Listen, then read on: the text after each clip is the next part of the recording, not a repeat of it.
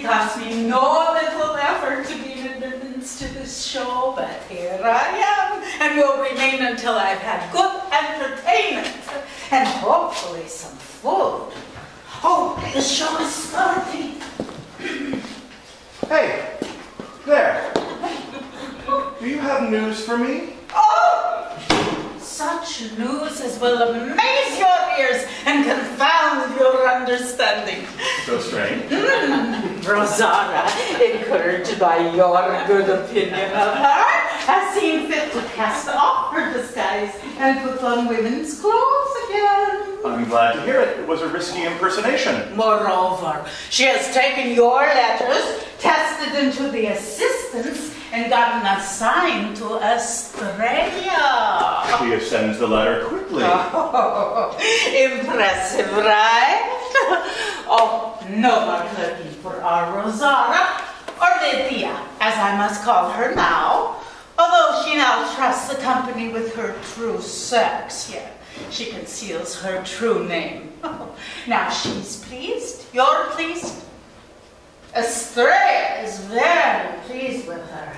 She's had the most prominent 3-day ascension in the history of Polonia and is very much talked about. I, on the other hand, am quite forgotten. I have not changed my name. I'm still called Clarion and could peal forth with all sorts of juicy secrets.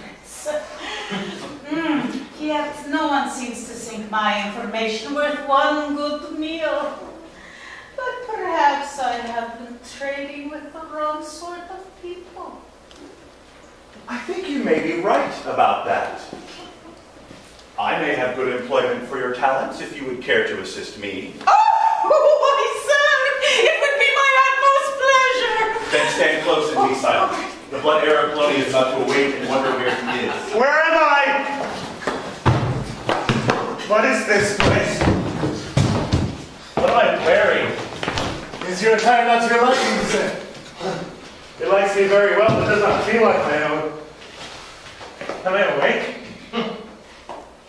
I think that I'm awake, but this world feels much larger than I'm accustomed to. It moves with me and not around me. It's very slow to change. Did you sleep well, sir? Oh, the sweetest sleep that I can remember. I awoke in such a bed. Where am I?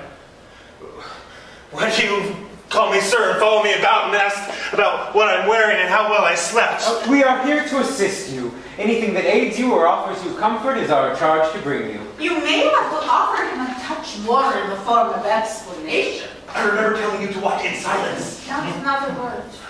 Do you mock me? Are you more than shadows? You seem to have corporeal form, and yet you do not cover your faces. Why do you follow me? Why do you give me comfort? What have I done to deserve this? Segismundo, stand not amazed. Allow me to greet you and pledge to you my loyalty and service. These men attending do not mock, rather, they show you the respect and honor that is your due. We are your assistants, as Commander Clotaldo said. Clotaldo, you're not here to show me pictures? No, sir. Time for picture shows has passed. You also call me sir, and you do not shock me when I try and touch things I see. What is happening to me, Clotaldo? Be patient, sir. Let me put your mind at ease. Your father is the head of Polonia, and you his true blood heir. You've been protected these many years because your prophesied destiny was bloody and spelled ruin for the company and all her people. But now you've been released because we trust that you are stronger than destiny and can become a wise and prudent ruler despite the stars. I am the blood heir to Polonia. Yes, sir. And happy I am that you are finally a party to this knowledge and can prove worthy of the great trust placed in you. You are an executive of the purest bloodlines. It's a great honor to be assigned to you, sir. All this will take some time to process, Segismundo. Be assured, I am here to help you, as are your assistants, your father, and the other executives who are eager to meet their blood heir at last. I am their blood heir. Sir, you are the blood heir. I am the blood heir. You see, Clotaldo, you turned me into an echo. You shall be many new and strange things before this day is past. Have you known who I was all these years? Have you laughed to yourself to be keeping Polonia's heir in such a state of degradation? I work to keep you safe these many years, both you and the company I serve. To keep me safe? There's that echo again. You have worked to keep me out of sight and out of my rightful place. I followed orders. Do you recall, Clotaldo, what very lately I said I would do if I ever escaped your chains? We say many things when we are angry. I said you would learn how well I studied your picture shows of war. I know many things, including how to handle traitors. You taught me well, but you deceived me well. And now that I know I am your better and have been all these years, I will treat you as a treacherous fool you are and kill you with my own two hands! Sir, calm yourself. Don't you dare interfere! You are here to serve me, not come between my just rage and its true object. By the deity! If any tries to stop me, I will hurl them out the window. Let me at him. Have patience, sir. I'll leave, since I've angered you.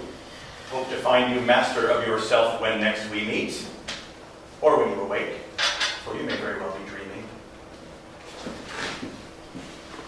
You bid me be patient and be calm? Who do you think you are to speak to me like that? I only urge you to think before you act.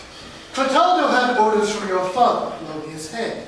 He had no choice but to obey. Run after him, says you defend him. Still, I won't have the friends of traitors in my sight. As you wish, sir. I will not stay to offend you.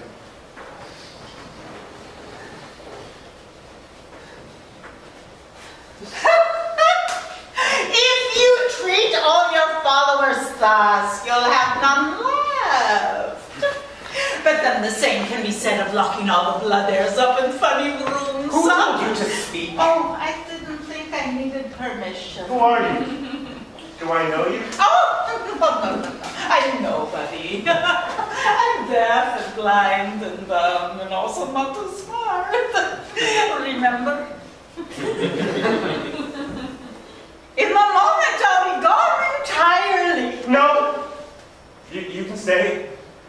You're nice, and your attempts at humor are diverting. Oh, I'm the undisputed champion of being nice to Segismundos. Stay close. You can take the part of the fool that's run away. Oh, thank you, sir.